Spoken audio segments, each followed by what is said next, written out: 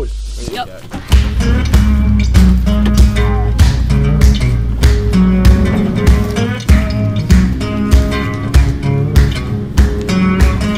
Hey mate. Morning. Hey, this is my mate Grant.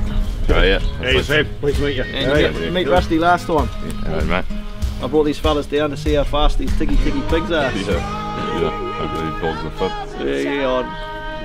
I know one thing, mate, they'll certainly deafen them if they stop one. Yeah. Stopping one's going to be the fun part. So we'll head out this morning and we'll just get a couple of hunts in before the rain turns up. Yep.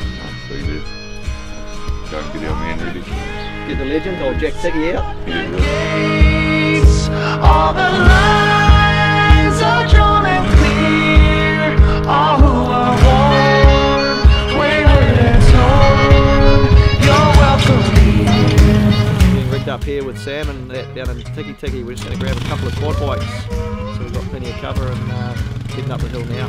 We live in falling, falling ground. We are the listen more than sound. We have no home. You're not alone. You're welcome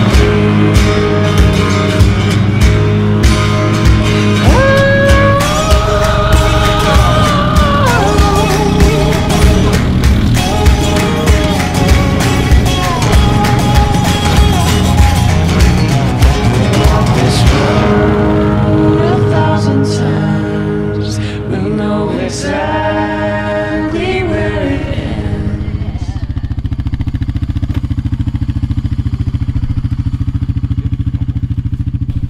We might part ways up here. We might let you take these holders down to the goat dump and see if there's any pigs. Yeah. And we'll get set up, collar these little bailing dogs of mine up and duck off this other side. Oh yeah.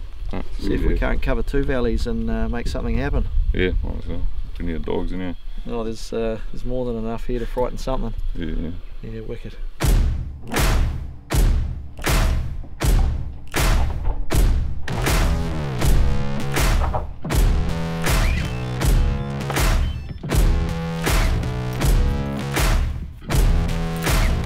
This is Fox.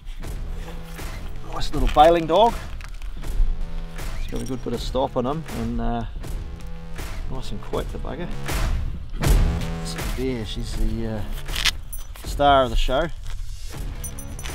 Tends to think she's the queen.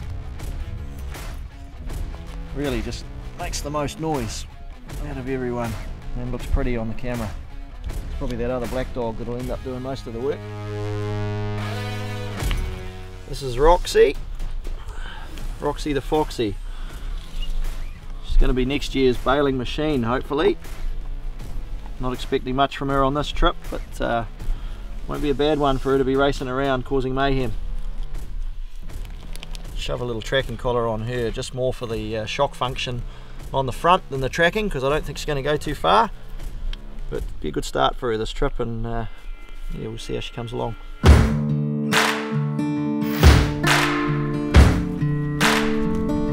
Some bloody nice clearings and stuff up here as we head towards those pines, and we'll hunt right back through there into the wind and see if these dogs can pick something up.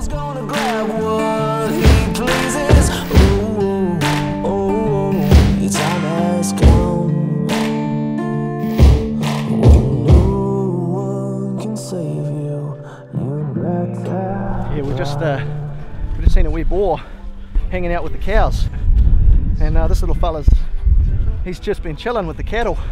As soon as we put the dogs on, he ran straight back into the mob of cows and tried to bloody cut us out and stuff things up, and he did. We managed to get the dogs onto his backtrack now, and I think they've just caught him now. No one can save you, you better run.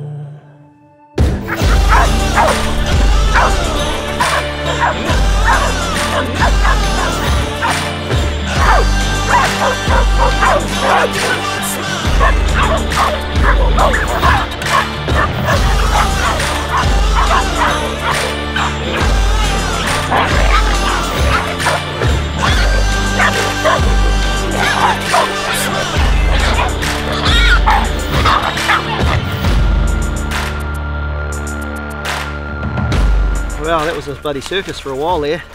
This little pig here was living amongst those cattle, and he used the cattle as a bit of a buffer and cover. Split our dogs up, they didn't know which way was up. Joys of sort of stock-proof dogs, they panic when there's cattle running and stuff going everywhere, and this pig used it to his best advantage, but we managed to see him break out of the cattle and decide to scoot. And we had dogs going everywhere. At one stage there we had a couple that went back to the buggy and sat underneath it sulking because of the cows going everywhere. We managed to nail him over here, and we ended up with a pup and one of the main dogs on him. Not a huge pig by any means, but it was certainly a hell of a challenging pig to try and catch amongst those cows. Bloody good to have good clean dogs, because that was carnage for a while there. Absolute carnage. Great for the pups, great pig for the pups out in the open here.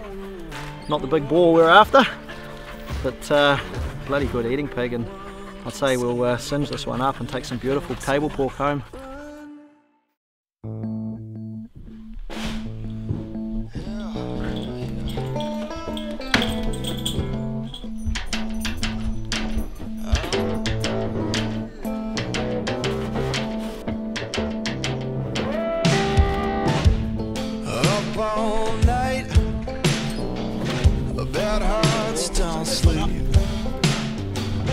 Voices in my mind, they got their hold on me, till the tables are turned.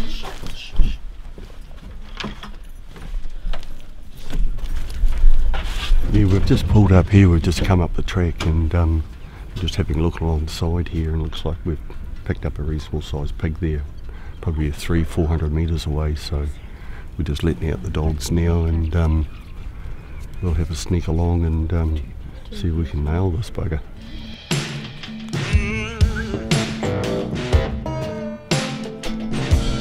We've got to get around these cows, because if they bust through, if they go over that bridge, that pig's gone. We're going to have to go up there, get up on the other side of the fence, other side those goats go over, and then drop back down. Drop back down on them. We're not going to be able to go low, we're going to have to go too low, so hit it's the quicker fence for line. us to hit the fence line. Follow those goats along the top. Yeah, sweet as, let's do that. The image of you running through my head. Just waiting for Joel to come up, he's coming up the leading spur down there. Bit of a look at him through the scrub there before. The dogs are not with him, so he's still following the dogs, so we'll head up to the top of the main ridge further up, and either see if we can cut the dogs there, or wait there for him, or a bit of noise, whichever comes first.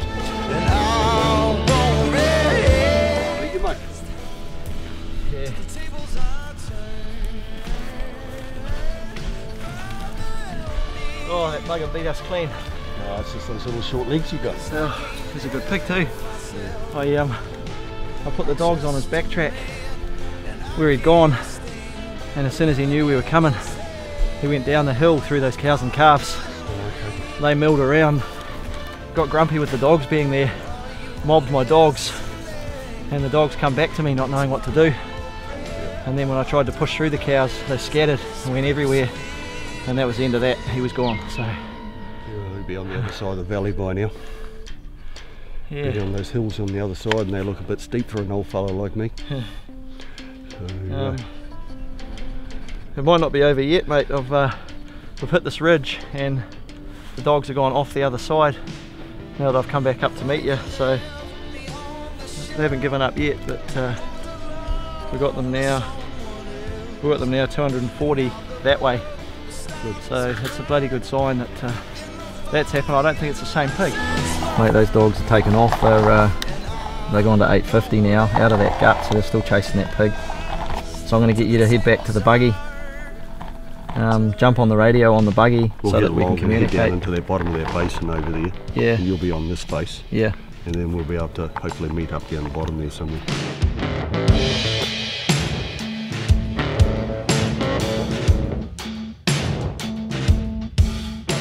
See where those dogs have got to now.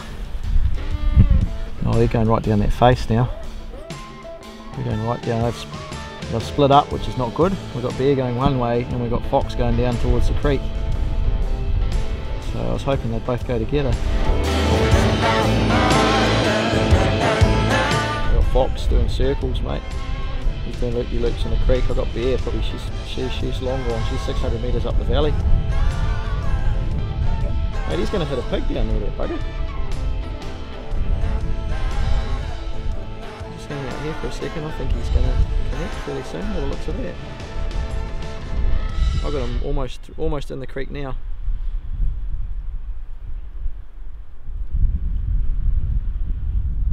He's come up treed now.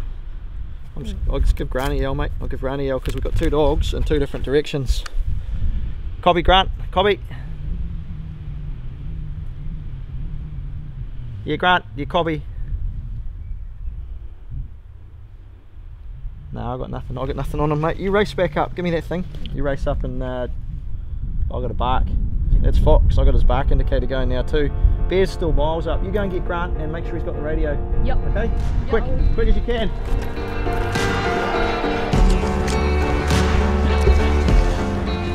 Split up, we set Rusty back. He's gone back to grab the other guys. We've got a good bail up going down the creek. Sounds like there's only one dog. So I'm going to race to that one. Hopefully the boys will come down and sort that other dog out. 120 metres just down here. We got this pig in the creek. We've got a good bail going on this one. Ain't got far to go now.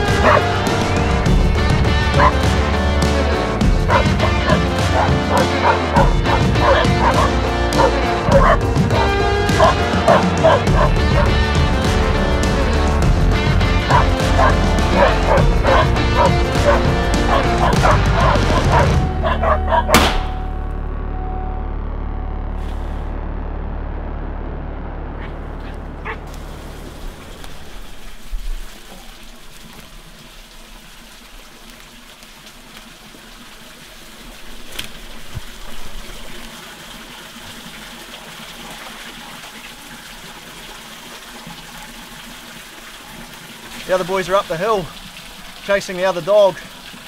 We must have hit a mob of pigs or something. We had two dogs come down here, one only a pup and still only learning. The other dog probably went about 500-600 metres further up the valley. I don't know where that one's gone, but I'm hoping those guys are back soon. And yeah, good dog, Fox, good dog. Here they are here. They must have heard the shot. I was actually looking for a couple of carriers. You up to it, little man?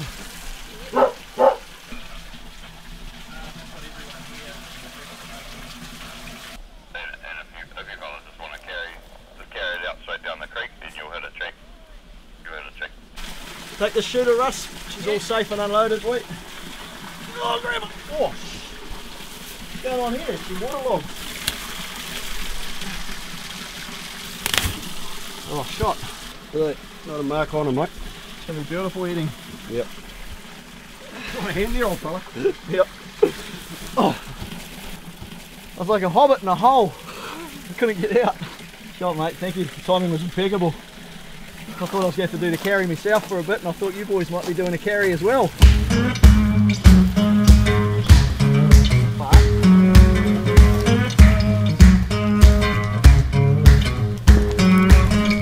Lead the way, Gandalf.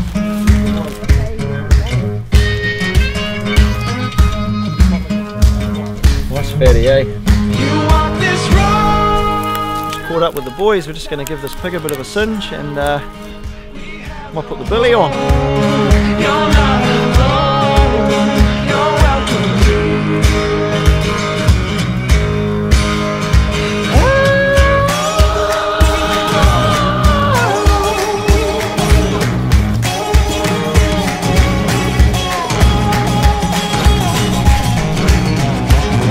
this road 1,000 times.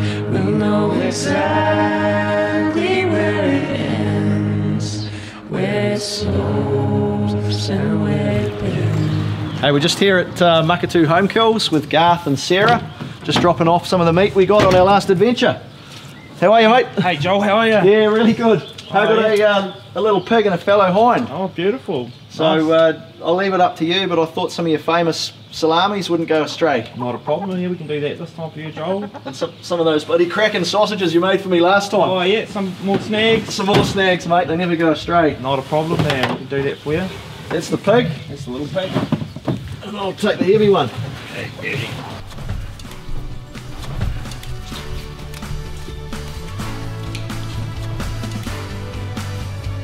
So what do you reckon? Steak out of the venison and sausages out of the pork and some salamis? Yeah, we can do that on a coffee, Joel. Yeah. Take the best steaks and keep those, and then do the rest of the small goods. Perfect.